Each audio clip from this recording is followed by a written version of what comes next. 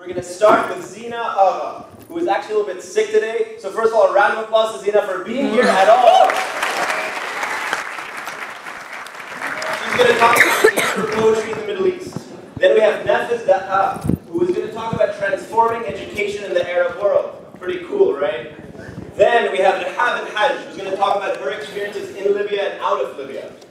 Then Malik Nassemi is going to talk about the connections between Palestinian refugee camps and Native American refugee camps. Finally, we have Yusuf Toukan, twice the name, just one man. He's going to talk about the new digital Arab generation. So, without further ado, I'm going to introduce our first speaker, who is ZENA AGHA, and I'm going to hand it over to her. ZENA AGHA is a Palestinian-Iraqi writer, poet, public speaker, and activist from London. Her work explores identity, immigration, gender, and life in the diaspora. She founded Warwick University's largest poetry collective, Shoot from the Lip, and she's performed at universities and festivals across the UK and across France as well. She's accrued thousands of views. She's delivered 2 TED Talks, both talking about identity, and she's written for The Independent. In 2014, she co-founded the website infitah.com, seeking to change the narrative of the Middle East. She's worked just about everywhere, at the Houses of Parliament, The Economist, the Iraqi Embassy in Paris, UNESCO, etc. She graduated with a first in history and politics from Warwick University in 2015, and she's currently a Kennedy Scholar at Harvard University studying Middle Eastern Studies.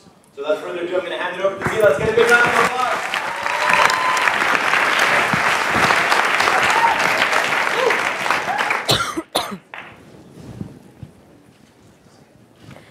Where I'm from. Where I'm from is a place, interlaced with memories and smells. I'm from the land of the dead, locked between 2 blue-green rivers where shells fall down and terracotta clay flies up, caught in a loving embrace. A metropolis in the air. They say the ground is too dangerous there. It's a place where the pot-bellied official won't say hi unless money changes hands, where men drop like mayflies and electricity is a novelty. And it's where my heart is, locked in that pink sun and the bloody holes in the road. I'm from a place with no name. Only those brave ones speak its name. They call it something else now, but my father, he was not born there. He was born smelling olive trees and seeing old faces creased like tracing paper with smiles and mosques. He does not recognize it now. And then there are all the deaths. Like the new, here-to-stay visitors are bored. They kill us, you know. If you prick us, do we not bleed? The BBC like bulletproofing themselves near us. The joke's on them though. Nothing can stop you feeling pity or seeing truth. Nothing can protect you from that. Now I haven't been back to where I'm from. It runs in my blood, but not yet in my brain. Where I'm from, Where I'm from is a place everyone knows, full of life, sound and rain, big red buses, busy red-faced men and menacing youths, the mecca of all tourists and the house of all history, Piccadilly, Westminster, the city, crispy money, pungent cafes, but peel it away and you've got a very different story. A story of misrepresentation, underrepresentation, and little participation where we loot, lie, cheat, steal, where the rich get richer and the poor. Well, you catch my drift. You see me. One person, one head, heart, mind. And yet I stand before you today embodying multiculturalism and diversity where race, gender, religion, language, class all meet. I'm standing before you today with the Iraqi, Palestinian Muslim and the British young woman both lined into my palms. Now they can get along in a place so small and tiny. So answer me this. Why can't we? Thank you. Thank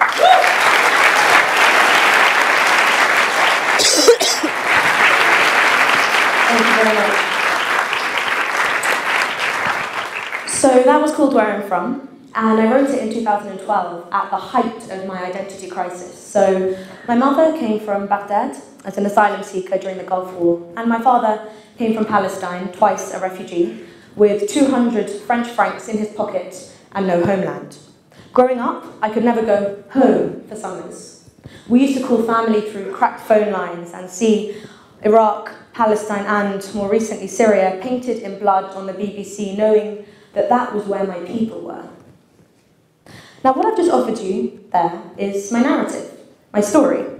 This story of conflicting identities, war-torn homelands, and the liminality of life in the diaspora have come to shape my work as a poet, but also, in many ways, my character. I weave these tales of suffering, homesickness, and torment into my poetry, but I also incorporate calls for hope, female empowerment, and passion.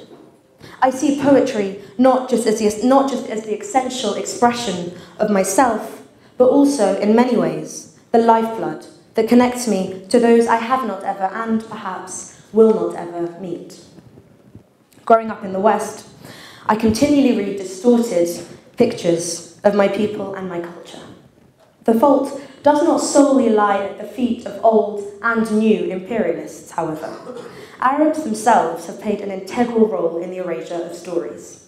Indeed, in 2002, a UN report showed that Greece, with a population of only 11 million, translated more books from English than the entirety of the Arab world, with 350 million. We de-emphasize stories, culture, and therefore debate and consensus, at our peril. No toleration emerges out of warfare, and no peace is nurtured without imagination. If I were to dwell on our misfortunes, I would offer an incomplete and unfair representation of the Arab world. We have a rich and diverse history of art and poetry in the Middle East. From the beautiful and bountiful words of Al-Mutanabbi, to my idol Mahmoud Darwish, to newer folk figures like Rafif Ziyadah and Zuhair Hamad. In my work as a poet, I have seen an entire generation ripe and ready to discover themselves and their homelands through words and through stories. We need art, now more than ever, to remember who we are.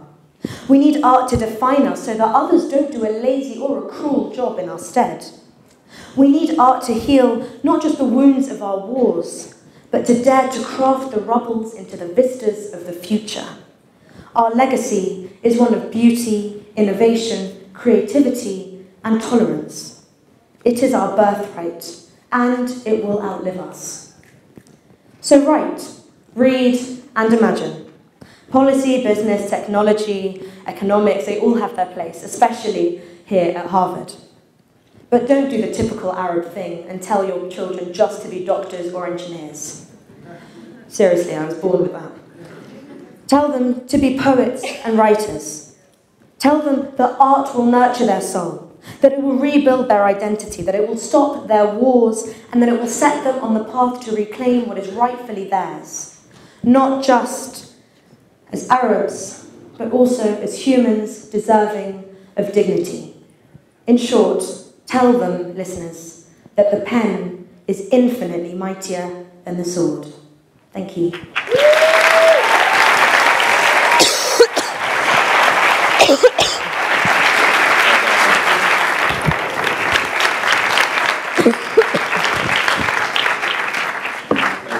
Thank you. So we're actually going to take 1 or 2 questions from the audience. We have 3 minutes for this, so make it succinct and quick.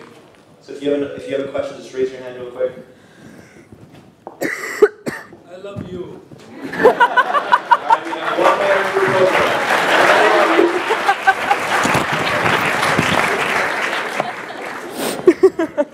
Oh, that'll make my mama happy. I love your mom too. We have 2 marriage proposals.